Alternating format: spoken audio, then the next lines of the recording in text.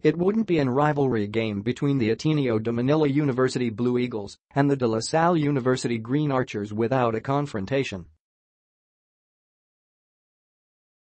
But unexpectedly, the two that clashed were the usually calm Go and neophyte Taane Samuel. With 34.9 left in the opening stanza of the game, Gian Mamuyac accidentally poked of driving Taane Samuel in the eye. Afterwards, Go tried to seal him off as Aljun Melecio went for a shot. As Melecio and Go were going back down to the other side of the court, they inadvertently collided.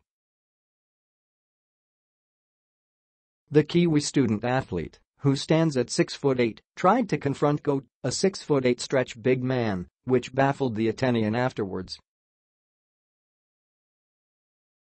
"I don't know what to say really, I mean maybe that's his style of play. I don't know, we haven't seen him play in the UAAP. Maybe he's trying to get to our heads? We don't really know," wondered Go, who had 3 points, 5 rebounds, and 2 assists in 13 minutes of game time.